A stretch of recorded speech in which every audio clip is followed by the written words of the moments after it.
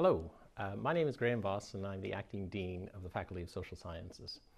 I'm speaking to you today from the University of Victoria, and I would like to acknowledge with respect the Lekwungen peoples on whose traditional territory the university stands, and the Songhees, Esquimalt and Wasanich peoples whose historical relationships with the land continue to this day.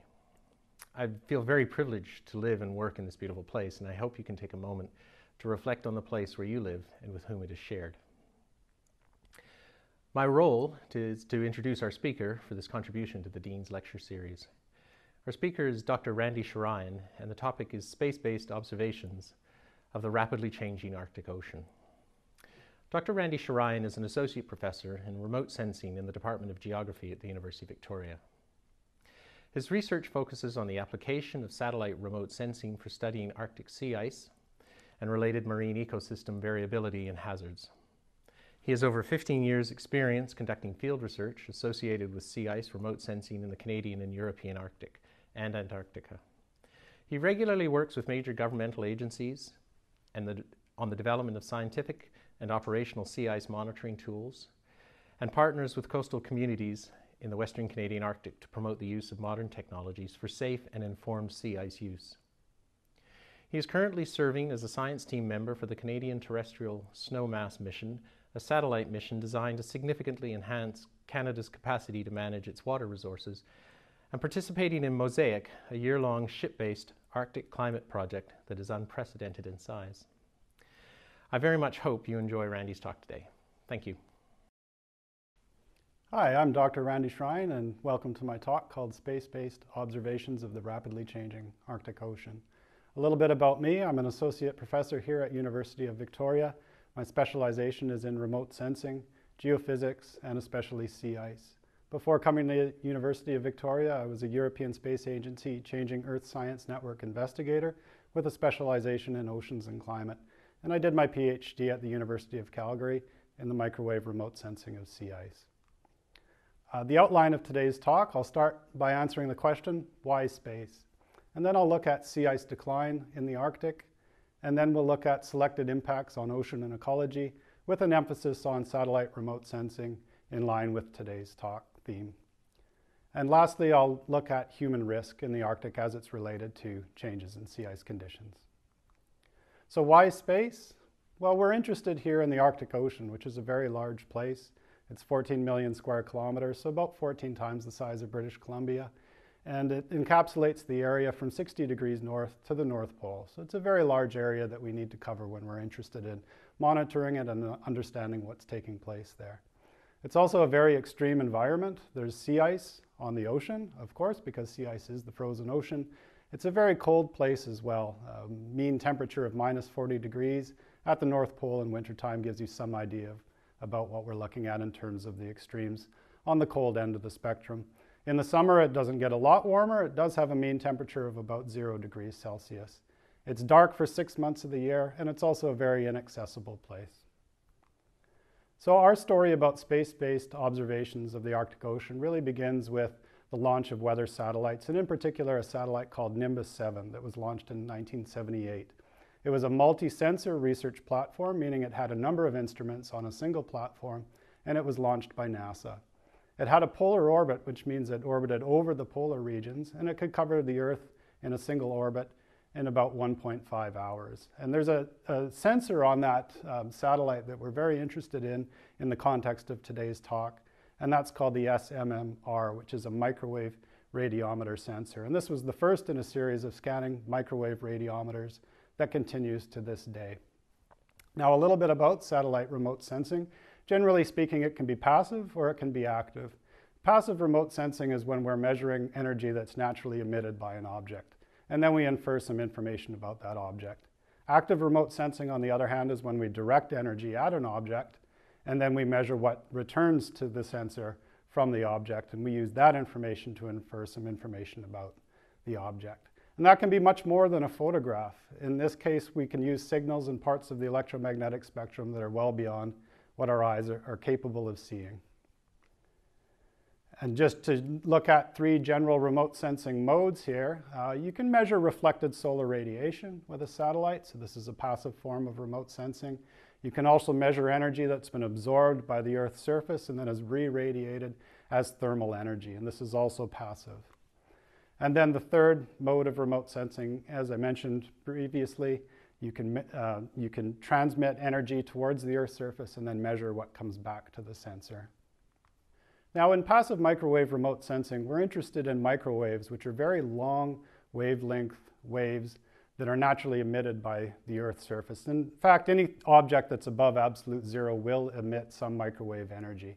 So on the left-hand side of the chart that's given there, you'll see microwaves are waves that are about 1 millimeter to about 10 centimeters long in wavelength. And these are much longer than visible wavelengths, which are those portions of the electromagnetic spectrum that our eyes are sensitive to. And you can see that the visible portion is actually a very small portion of the larger electromagnetic spectrum. And what that means is that there's actually a lot more energy out there that we can measure and use to form imagery in a remote sensing context than what our eyes can detect. Now, the benefits of passive microwave remote sensing in the context of today's talk is that we have a long-term data record beginning about 1978 with the launch of SMMR. Sunlight's not needed to form an image. We're measuring microwaves, so we don't actually need the direct sunlight. This is energy that's being naturally emitted. We can consider that to be background energy that's there regardless of whether the sun is present at a particular point in time.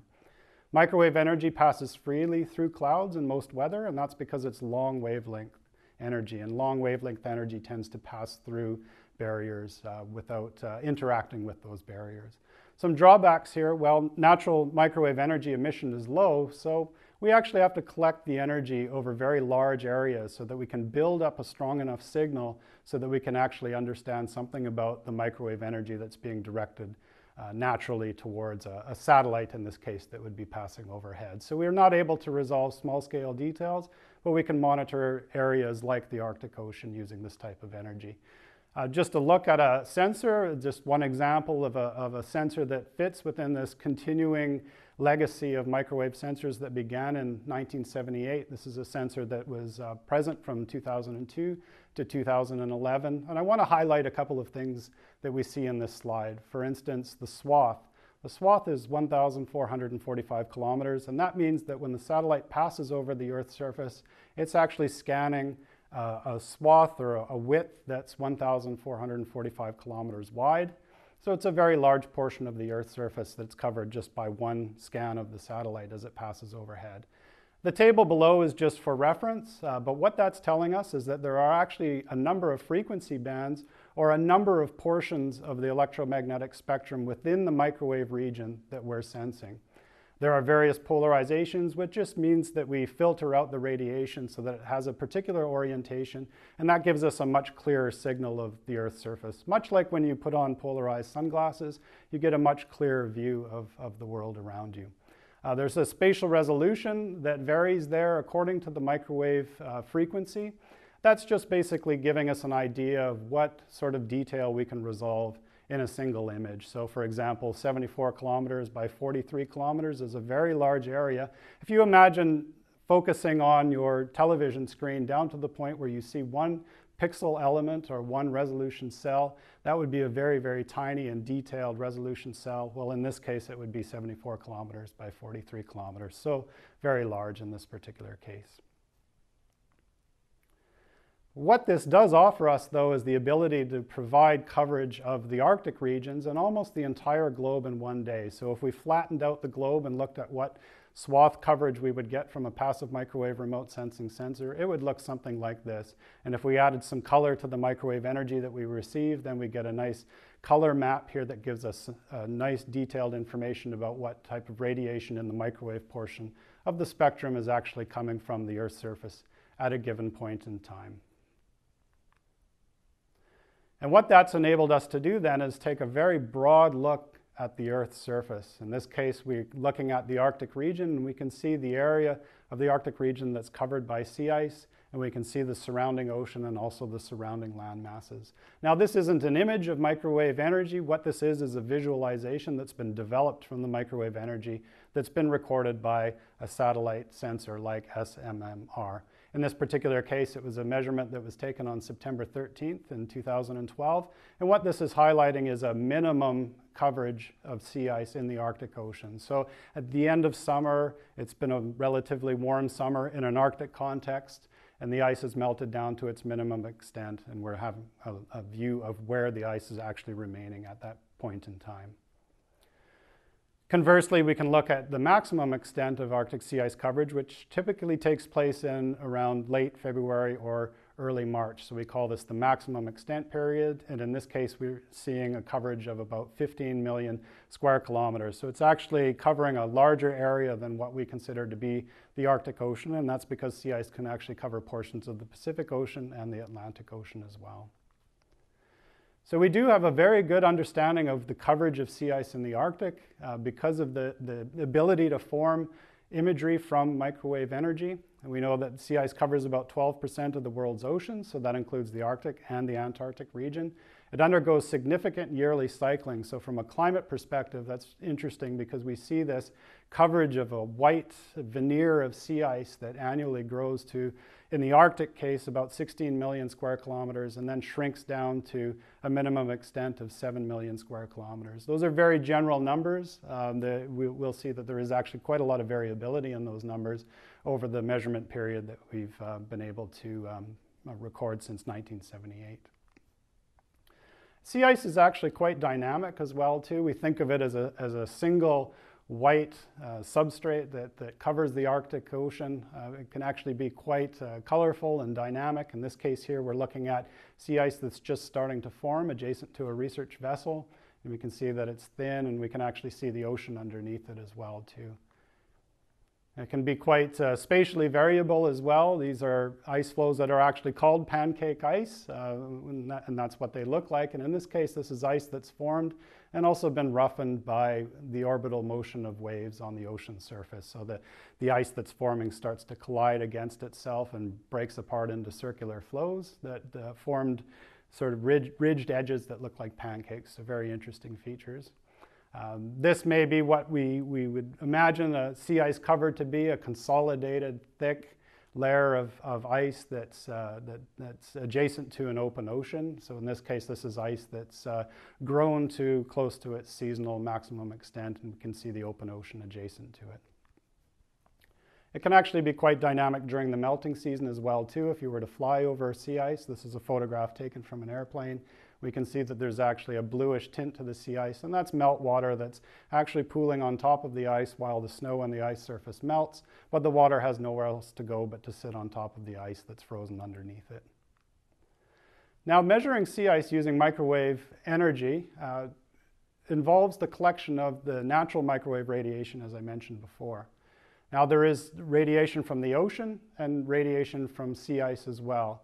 And that can be collected in one single acquisition by the sensor. So in that case, we actually try to unmix what we call a sea ice concentration. So the relative concentration of ocean and sea ice within a single pixel element or resolution cell in our microwave image. Once we have that measurement, and it's called a brightness temperature because it's very much connected to the temperature of the object that's emitting the energy. So you can think of a warmer object emitting more microwave energy, and that's what's happening in this case. We can actually interpolate the measured brightness temperatures of pure surface types, ocean and sea ice, in order to unmix a concentration of sea ice in an area from the passive microwave information that we collect.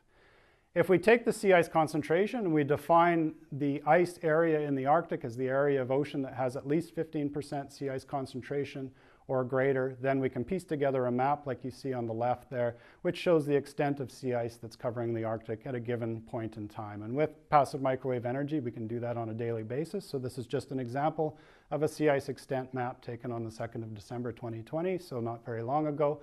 And we're looking at the extent compared to what we would expect in a median condition based on what we've measured from 1981 to 2010. So we can see, for example, if we look at the northern Atlantic Ocean adjacent to Greenland, we can see that there's less ice at that particular moment in time compared to what we would expect in median conditions or average conditions, if you will. Now, as I mentioned, we've been able to take measurements since 1978. Our season in an Arctic seasonal context began in 1979, once we had enough measurements to build up to look at a time series in sea ice extent. And what we're seeing is a dramatic decline, in particular in the September minimum sea ice extent. So the figure that you're looking at here, the graphic, if you will, it shows a time series that's actually a single season from about July through to about November. And on the y-axis, we see the extent of sea ice in millions of square kilometers. So what we're seeing is the annual melt of sea ice from close to its maximum extent down to its minimum extent, and then at about October it starts to grow again towards its maximum extent in the subsequent season. Now, when we started taking these measurements, we saw that, well, we were generally above average in terms of conditions. We had more ice than early in the time series compared to what we had now. As we start to move towards more recent decades, what you see there in the blues and the pinks are years of sea ice extent that are much below the average conditions, in this case well below the average conditions and consistently below the average conditions. So this is telling us that there is actually a dramatic decline in the September minimum in sea ice extent in the Arctic. Now, if we look at that in terms of the tallied minimums and maximums in sea ice extent on a seasonal basis, we're looking here at the September seasonal minimum extent over the time period that we've been recording those measurements, so since 1978. And we can see a steady decline there, a significant trend that is statistically significant. There are some years where we have a lower minimum sea ice extent and then a higher, and that suggests some sort of recovery on a season-to-season basis. But the trend is quite clear there that the sea ice is declining, especially in the September minimum extent period. Now, if we look at the March seasonal maximum extent in sea ice, and look at the time series that we have available to us since 1978 and up to the present, we do also see a decline in sea ice and a significant trend in the sea ice loss as well too. Now, it's not as significant, or it's not as high as the loss that we get in September, but it's certainly a significant declining trend. So if we look at the sea ice decline in terms of percent difference from 1978 to present, this gives us a better idea of how much ice cover is there at a particular time of year compared to the ice that was there when we started measuring it, when we launched our first weather satellites. We can see slopes that are significant, and it gives us an idea of the loss per decade. So in March, we're seeing a loss of about 3% per decade, and in the case of the September minimum sea ice extent, we're losing about 13% of ice per decade as well too. So this is a significant loss in terms of the ice cover in an area that's generally covered by a large amount of ice. So we start to see a situation as we have in this image that looks much like a photograph here. This is a true color image taken from a satellite. And a keen eye will tell you that what we're looking at here is the fabled Northwest Passage through northern Canada above the continuous landmass of North America and in the islands called the Canadian Arctic Archipelago. And if you were keen or on exploration or had a knowledge of the Northwest Passage, you'd be able to trace from the left side of the photograph to the right side of the photograph, and you would see that the Northwest Passage is pretty much clear of ice when this image was taken, which was during the summertime, near that September minimum in sea ice extent. So we now have a Northwest Passage that is clear and potentially navigable. In this particular case, it's not like this every year, but in the year that this image was taken, it was certainly navigable. And that has motivated a change and shift, if you will, in the attitude that people have towards tourism in the Arctic. And we actually had in 2016 our first major cruise through the Arctic, through the fabled Northwest Passage by the Crystal Serenity. And this marks a real shift in terms of tourism and accessibility in the Arctic region. Now, what's actually happening here? It's quite clear that there's a consistent signal in sea ice loss that's happening. Well, we link this to what's called the sea ice albedo feedback mechanism. And it's a positive feedback mechanism, which means once we have a perturbation like warming, That starts the feedback mechanism, and that mechanism starts to get stronger and stronger and stronger. And it's fairly straightforward in the Arctic case because we have a situation here where we have areas that were typically bright and had a high albedo. And albedo is reflectivity, which means that if the sun strikes that area, it's easily reflected back out to space, so that you have sunlight and heating that's being lost from a given region just based on that albedo. If you remove that ice cover, then you have open ocean, which is like wearing a dark t-shirt in the summertime. You're going to absorb a lot of the solar radiation that strikes that t-shirt, or in this case, the open ocean, and not much of it is reflected back outwards, in this case, back out to space. It's instead absorbed into the water column, so that contributes to more and more warming. So our positive feedback mechanism here is the warming, the melting of sea ice, the exposure of ocean, and the increase in solar absorption, which seasonally means that we have areas of open water that are exposed earlier in the season because it's generally warmer, and they're open later in the fall as well too because of that warming. On an interannual basis, it means that there are areas of open water now where there used to be sea ice, so that we have this solar radiation absorption taking place, and we have a heating of the ocean that's taking place here. If we look at what air temperatures are like in the polar regions, well, in this case, looking at it globally, but focusing on the northern regions at the top of the screen here, we can see that on an annual basis, in this case, comparing 2015 to 1980, just to give some idea in a time series context how temperatures are changing, we see that the most dramatic warming is occurring in the Arctic, and that it's widespread as well too. Most of the Arctic region in this case is covered by the reddish tinge, which is telling us that there's a warming of 2 degrees or greater in the region. We can also look at this on what we call a zonal basis, which just means that we're averaging based on latitude bands and looking globally at how the warming is taking place, or cooling, if you will. So if we look at the x-axis here along the bottom of the screen, we're tracing from minus 90 degrees south, so the South Pole, up to 90 degrees north, the North Pole, and you can see that the latitude bands that are situated in the Arctic are experiencing the greatest warming as well. Again, about 2 degrees or higher when we compare conditions in 2015 to conditions in 1980. Just a seasonal perspective here to provide some current context to the talk. We can look at air temperature anomalies in degrees Celsius for the seasons autumn of 2019, winter of 2020, spring of 2020, and summer of 2020. So looking at how temperatures in those seasons compared to what we would consider a climatological mean, the average condition from 1981 to 2010. And generally speaking, the warming is widespread in the Arctic region.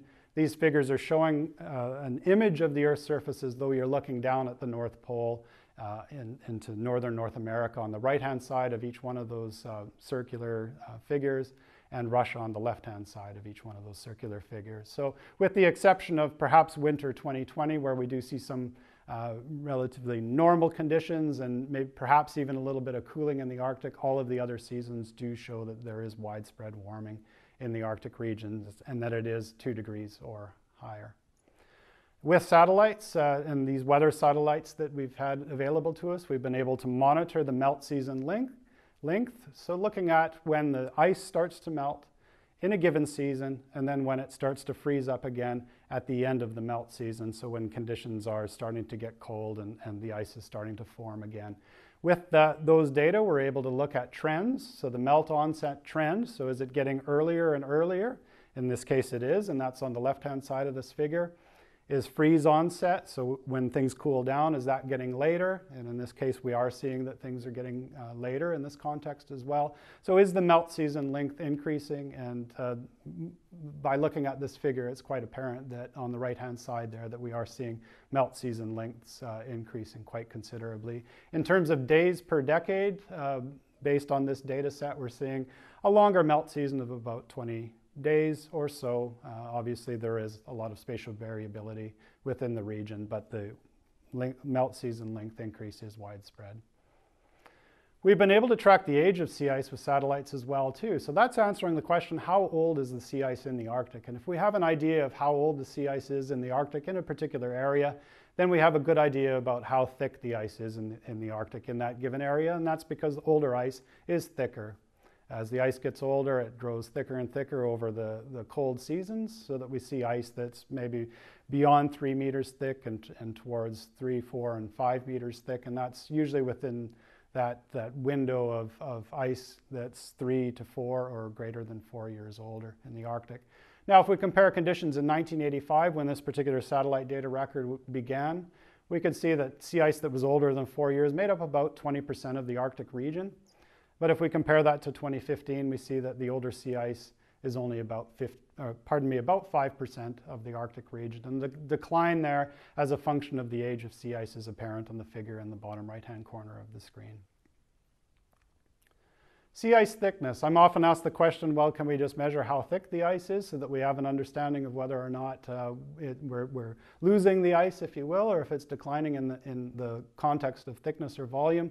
We can't actually measure sea ice thickness from space, but we can infer the thickness of sea ice from space. And we do this based on what's called the freeboard technique. And that's where we have a laser or radar altimeter. So laser uses light, a radar uses microwave energy, but the altimeter principle is the same regardless of whether it's laser or radar. And we simply bounce a signal off the ocean surface and then bounce a signal off the sea ice surface. And we take the difference in time, or we convert that difference in time to a difference in length, and we take that length difference and we have a measurement of the ice freeboard, which is the amount the ice is floating above the ocean surface. And based on some very simple physical principles, where we just need to know the density of the water and the density of the ice and the freeboard, we can then estimate the sea ice thickness for a particular area where we've taken those measurements. So in this case, we have an assumption that the density of water is about 1,000 kilograms per meter cube, and that's pretty close to reality, and that's fairly consistent. We also have an estimate of the density of the ice, 850 kilograms per meter cube. Now, that's not always consistently the case. The density of sea ice can vary, but we have to make an assumption here, and in this case, the assumption usually is that the ice is 850 kilograms per meter cube. So we have those fixed values, and if we have a freeboard measurement, we can infer the thickness of the ice. We need to do this during the winter season. If the ice is melting, then melting conditions can confuse that signal quite considerably. But what we do is we stitch together multiple overpasses by the satellite during the winter period, perhaps once per month, maybe once per week or a couple of weeks. And we can see observations from October through to about April before melting conditions start. And we have an estimate of the sea ice thickness for regions in the Arctic. And a map of those sea ice thickness estimates would look like what you see on the left-hand portion of the screen. What we're interested in doing is looking at how the growth of the sea ice evolves over the winter season and how thick the ice gets over the winter season. And that's as good as this technique can get. We can't see how thick the ice is during that September minimum sea ice extent when we know that the area of ice that covers the Arctic has shrunk to its minimum. But we can at least look to see how the ice grows in a particular melt season. So that would be the top of each one of these linear portions of this time series plot that's shown here, that's been created from two different satellites, one called ENVISAT and one called CryoSat. And together, those two satellites have been in orbit since 2003. So we're seeing a growth of sea ice from about a meter when we start to take those measurements in a given season, sometimes a little bit below a meter, and growth to about 2 meters to 2 meters plus. So that's an average for the entire Arctic basin, regardless of where you're located. So that gives us some idea of how much mass of ice is actually remaining in a given area. So that allows us to create maps like you see here. If we take the time series and we create an average condition, we were then able to look at spatial and temporal anomalies, we call them. So how thick the ice is in a given area and a given point in time relative to the average conditions that we've collected based on the satellite data records that we have available to us. So this is just to highlight that we do have a lot of thickness anomalies. We have regions where we see the ice is getting thinner and thinner, and in a particular season, in this case, we're looking at the winter period that starts in late October 2017 and runs to March of 2018 there. And we can see that there are some regions, if you're familiar with the Beaufort region north of Alaska, for example, in this particular case, that's an area where we see that there is a lot of thinning relative to average conditions. Now, the ice extent is declining. Melt season lengths are increasing. there isn't absolute certainty over the thickness of ice. We see some variability season to season and place to place. But we do know that that change in Arctic sea ice extent is having some impacts on ocean and ecology. And I want to highlight 4 main areas where we do see impacts: sea surface temperature, biology, primary productivity, and tundra, which of course isn't an ocean phenomenon, but in this case we'll look at tundra that's adjacent to the ocean. Sea surface temperature, as you could well imagine, if we have less sea ice in the area, because of the sea ice albedo feedback mechanism, we would expect the ocean to be heating up, and that is in fact the case. So this figure here really just confirms what we're suspicious of, and that's that in this case the linear sea surface temperature trend in degrees Celsius per year for August over the satellite data record, where we have sea surface data from 1982 to 2020, is showing a warming in about 0.05 to 0.1 degrees Celsius per year. So there is a heat that's being deposited in the ocean because of the relative lack of sea ice, and the ocean is getting warmer and warmer over time. Why are the measurements in August in this particular case? Well, you can see that a lot of that figure has a white area in it, and that's where there's still sea ice. And what we're able to record here, of course, is the ocean temperature where there isn't sea ice. Sea ice is getting in the way. Even during the summer season in August, there is still sea ice there, so that's blocking our ability to measure how warm the ocean is. But we could assume that the ocean underneath the sea ice is quite warm and is contributing to the loss of sea ice that's taking place in the region as well. Warmer sea surface temperature, now we know that this is associated with more ocean heat storage, as I mentioned. That's also associated with more sea ice melt as heat is deposited into the ocean and melts the ice that's sitting on top of it or is adjacent to it.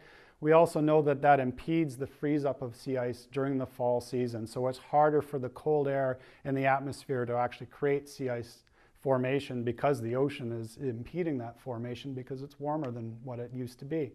We also know that there's a negative impact on the habitat of temperature-dependent species, and we know that a lot of species in the Arctic are very sensitive to temperature, so that a shift of even less than a degree Celsius can have a significant impact on habitats.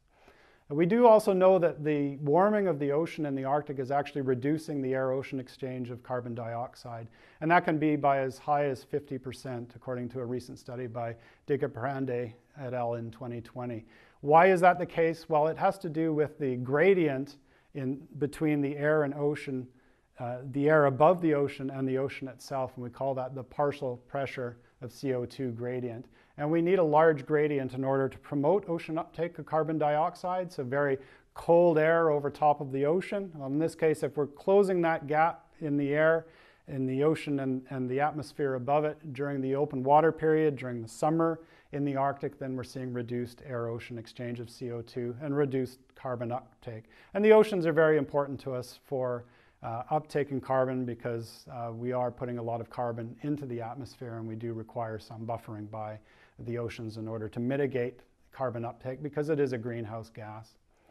Now, there is also impacts on biology as well too, and in this particular case it's a fairly straightforward mechanism that we see where a loss of sea ice means a loss of what we call sea ice associated habitat. So our friend the polar bear here is a sea ice associated species. The polar bear requires sea ice in order to hunt and travels on sea ice. So in areas where there's less sea ice during the summer season, there's more open water. That represents a loss of habitat, and that species suffers as a result of it. Now, it's more complex than that. A polar bear is at the higher trophic level, but we can see impacts on lower trophic levels as well too. So in this case, phytoplankton and algae at this beginning of that food chain are also impacted by changes that are taking place in sea ice. So primary productivity. Now, looking at Arctic primary productivity, productivity can take place in a sea ice environment. So we can actually have ice algae that is extracted from the sea ice by the melting process and interacts with sunlight and then creates a bloom in the water column. Or we can have a more straightforward bloom that takes place, or primary productivity that takes place in the open water areas away from sea ice in the case of phytoplankton. In either case, that's the transformation of dissolved inorganic carbon into organic material through the photosynthesis process. And that provides a key ecosystem service because this is the bottom of the food chain, if you will. And that's highly seasonal in the Arctic. And what we see here is a simple mechanism where in the summer period, where we would have more productivity in the open ocean, well, if there's less sea ice there, then we see more open water and we actually see enhanced productivity. And this is something that can be monitored using satellite technology. Satellites are able to detect an algal pigment in chlorophyll called chlorophyll A, and that gives us a proxy for phytoplankton biomass. So the visualization that you see on the right side of this figure here is a visualization of the Salish Sea. It's a little bit closer to home. It's perhaps a little bit easier for us, or more intuitive for us for illustrative purposes to see in terms of looking at the imagery and the color of the imagery, it's intuitive that those bright green areas represent chlorophyll A and biomass that's being formed in the upper ocean layer. So in this case, there is actually a proxy there for what we see. This is a satellite image that collects information in the optical portion of the electromagnetic spectrum, so very similar to what our eyes are able to detect. And from that, we can model the phytoplankton biomass. Now, in the Arctic, we do see that rates of phytoplankton biomass have increased quite substantially. We have a consistent record from 1998 to 2018 that shows an increase of 57% in phytoplankton biomass. So much like other plots that we've shown here, or figures, if you will, where we're looking down on the Earth's surface over the Arctic, we do see a blocked out area where the sea ice generally is, and that's the case here in B on the right-hand side of this figure, where the black area is where there's sea ice. What we're interested in are those areas around the sea ice where we can measure the primary productivity that's taking place. And we see that there's less sea ice in those areas. They're open now compared to conditions prior to the satellite era. And we can see that those areas of open water, if we understand them to be exposed to wind, which they would be, the wind promotes nutrient upwelling. So the absence of sea ice combined with nutrient upwelling is driving an increase in phytoplankton biomass in the Arctic.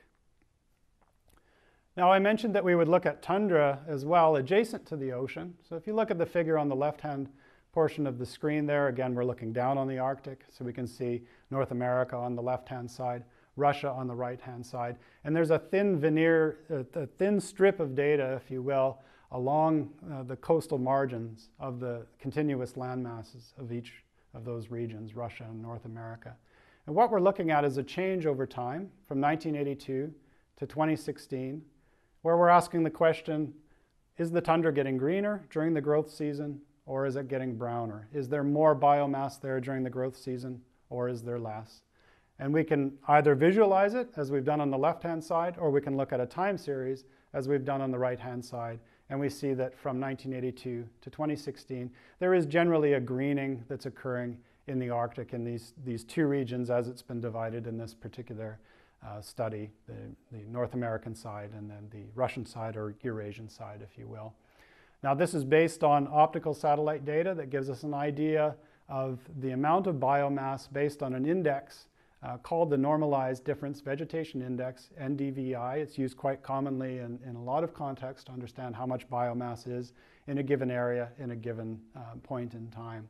And that's the case here, and that's showing us that it is greening quite considerably in the tundra adjacent to where the sea ice is declining. Now, lastly, I'd like to talk about human risk in the Arctic, and it's important for us to recognize that the Arctic is an area that's inhabited by people. There are indigenous communities in the Arctic region. That's the case in Canada and the US and in Greenland, which is part of Denmark, and all other regions of the Arctic as well there too, Russia, Finland, Norway, Sweden, and Iceland. Now, in our case, we're interested in sea ice travel. We know that people use sea ice as a platform for travel, not just to get from point A to point B, but also to participate in subsistence activities like hunting and fishing as well, fishing through the ice, or hunting by using the ice as a platform. Now, in the context of changing sea ice conditions, we know that there has to be an impact on sea ice travel.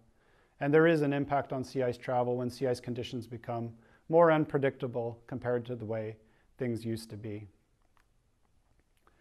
Now what we're looking at, and this is research that's taking place in our lab here at University of Victoria, is using a technology called synthetic aperture radar, which is radar satellite technology. And if you look at this graphic here, this is a graphic that depicts a satellite from space. It's an active remote sensing technology, so it's actually transmitting its own energy towards the Earth's surface and then recording what comes back from the Earth's surface back to the satellite. And you can see there a grayish toned strip of information or data, if you will. And what that is very much like what we would visualize from a SAR. And it's a gray toned and textured image that gives us some idea of the structure of the Earth's surface. So in this case, if we're interested in the Arctic region and interested in sea ice, then we would be getting a visualization of ice structure. So a little bit on the radar technology here. We're transmitting a pulse of energy towards the Earth's surface and then measuring a return pulse called backscatter. And SARs transmit microwave energy, so unlike the passive microwave radiation case, here we're actually actively transmitting microwave energy towards the Earth's surface. So in a similar sense, we can form imagery regardless of whether there's daylight there in a particular region and regardless of whether there's cloud cover in a particular region.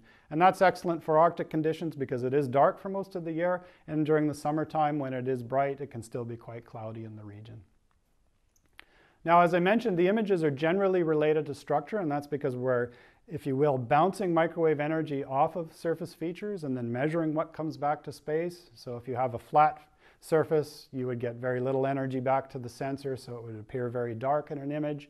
If it's what we call diffuse, like a forested area, then we would see more energy bouncing back to the sensor, and it would have a, let's call that a medium brightness. And then if we have what's called a hard target, like a house or building, then we would see a bright return back to the sensor because most of the energy would come back from where it was transmitted.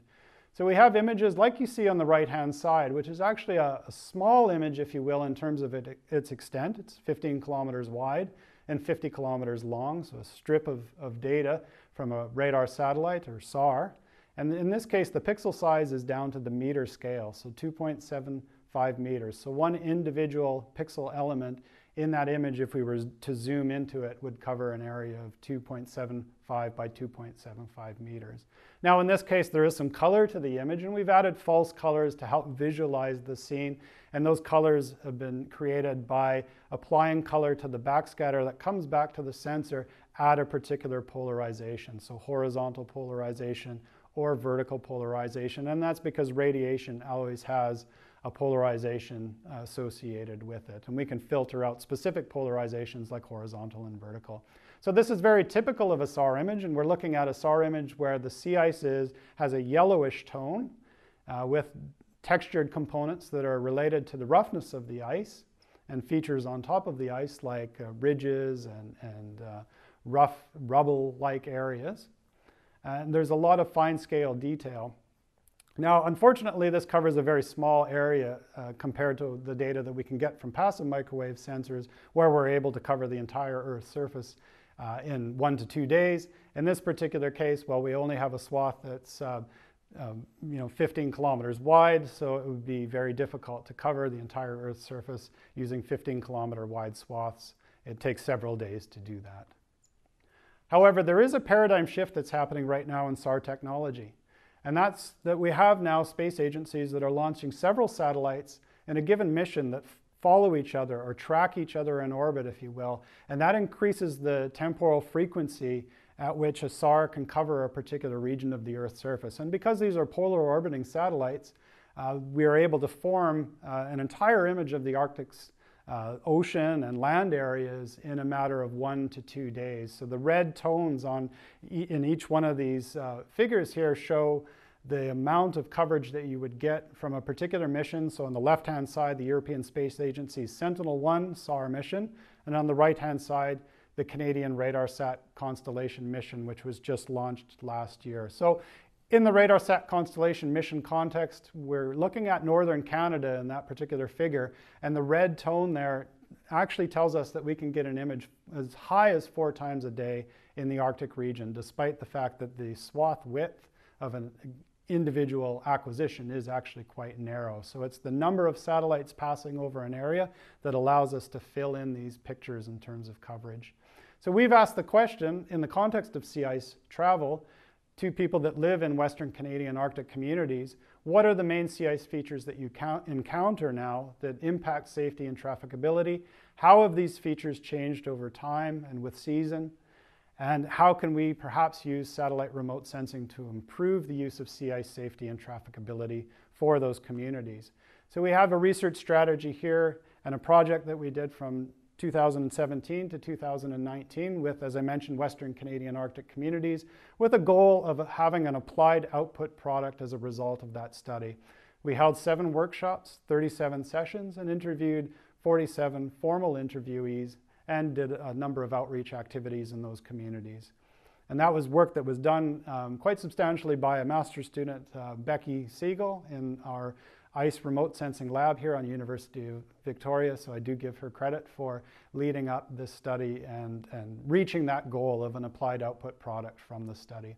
So the main outcome from that study was that we found that there is a desire to use SAR technology and imagery in order to obtain information about how rough the sea ice is, so that when people are using the sea ice for subsistence activities or to travel from point A to point B, typically on a snow machine, they're able to do that safely and not encounter rough features on the ice that would maybe cause them to have to deviate and find new routes. Anytime that you have to deviate or find a new route, that's a significant investment in time, and time is very precious when you're operating in a very extreme, cold and extreme environment like the Arctic. We found that the preferred roughness categories actually corresponded to local terminology as well too, meaning that we could take SAR imagery and we could find areas of smooth ice, moderately rough ice, and rough ice, and we could merge what we found in SAR images with categories that actually corresponded to local terminology about ice, so that we could take a map that we've created from a SAR image. So here we see that grayscale tonal variation in the imagery. That's from the SAR image, and then the brown in the map is actually just the land where people are situated. In the right-hand side of that particular map, you would see the community of Cambridge Bay. And we can then take that image and we can actually map out the roughness of the ice in those 3 classes. So as we understand it, smooth ice, moderately rough ice, and rough ice. And people in communities can then take those maps and understand them in the context of the roughness categories that they're familiar with, so that when they plan to travel, again, for hunting or just to travel from point A to point B, they can do so safely, and they can actually use these maps for route planning as well too. The information has been very well received by communities that we've worked with. So the 3 main communities that we've worked with in the Western Canadian Arctic in the Nunavut region, and we hope that we're able to extend that research to other communities as well. Now, to summarize, we know that Arctic sea ice is declining in terms of its extent, so the area of the Arctic that it covers in a particular season or year. And the most dramatic decline is happening during what we call the September minimum extent. So seasonally, when the ice reaches its minimum extent, we're seeing less and less ice each time it reaches that minimum sea ice extent in terms of a trend. There is some interannual variability, but the trend is very clear to us. We know that sea ice melt season is lengthening and that the ice is getting younger. We understand that if there's younger ice there, that means the ice is getting thinner, and that's because older ice is thicker than younger ice. We do infer the winter period ice thickness. We have a relatively short time series since 2003, and that reveals significant spatial and temporal variability. So not an overwhelming trend like we see with sea ice extent, but instead some decreases in some areas and some points in time, and some increases in some areas and some points in time. We know that the Arctic Ocean is heating up, and that has negative impacts on ice-associated species. It creates increased primary productivity. We're not certain if that's a good news story or a bad news story. Certainly more primary productivity means more biomass, but we're not sure how those shifts in primary productivity and increases in primary productivity are impacting other species as well too. There's less carbon uptake that's taking place in the Arctic Ocean, and there's also more risks to humans who use the sea ice.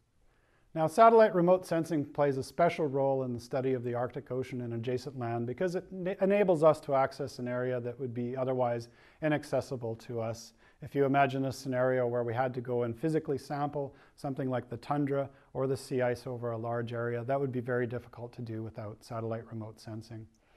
We know that at the local to regional scale, the impact of climate change on ocean and biological systems and people is really only just beginning to be realized. So satellite remote sensing on the broad scale allows us to take a step back and look at the Arctic region, and from there we can start to focus in on particular areas where there may be people or biological systems that we're trying to understand may be affected by things like climate change and hazardous ice conditions. We know that special technologies like SAR remote sensing will enable us to understand things like ice structural properties and help people adapt to climate change in the Arctic regions as well.